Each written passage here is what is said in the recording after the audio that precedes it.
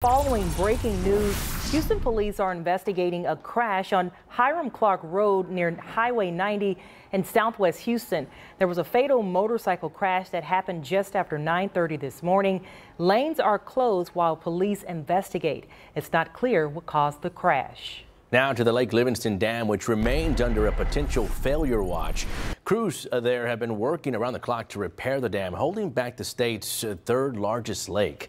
A Sky 2 drone flew high above the dam to get a better view of what is going on. We saw a lot of construction crews trying to make repairs after near historic rainfall caused erosion to the dam. They hope to have this project done by the end of July. We have a lot more on this story up on our website, click2houston.com. Our Gage Golding takes you on a detailed drone tour. Make sure to check it out. Harris County Sheriff's deputies are investigating a July 4th tragedy after a 10-year-old was hit and killed while riding their bike. Yeah, it happened just before 11 last night in a neighborhood on Windy Stone Drive off of Greenhouse Road in West Harris County. KPRC2 reporter TJ Parker heard from neighbors who witnessed it and has the latest on the investigation. Well, deputies are doing everything and anything to try to track down this person who they say hit and killed that 10-year-old in this intersection behind me here.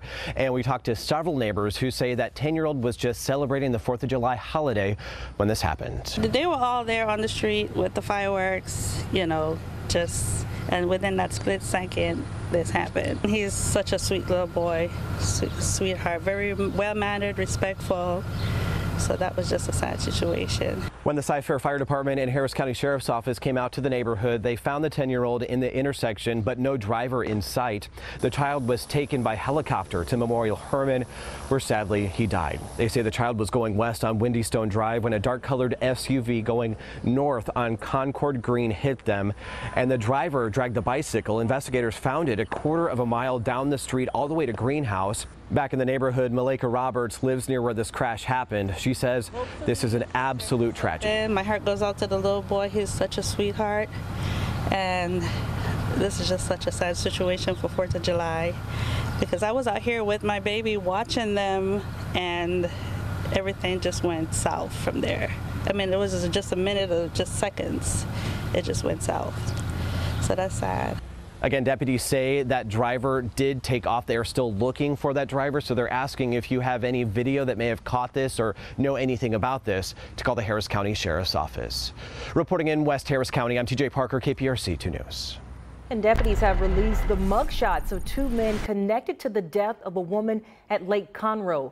44-year-old Shane Anaboli and 29-year-old Kyle McMeekin are charged with boating while intoxicated. They are currently being held without bond at the Montgomery County Jail. Montgomery County deputies say the two boats were operating together when a woman fell into the water. Several people jumped in after her, but they could not find her. Someone called 911, and several hours later, her body was found. Deputies say no one on those boats was wearing a life vest. President Joe Biden reiterating he's not going anywhere. The White House saying the president was seen by his doctor days after the debate due to mounting pressure over his fitness for office. NBC's Kelly O'Donnell reports.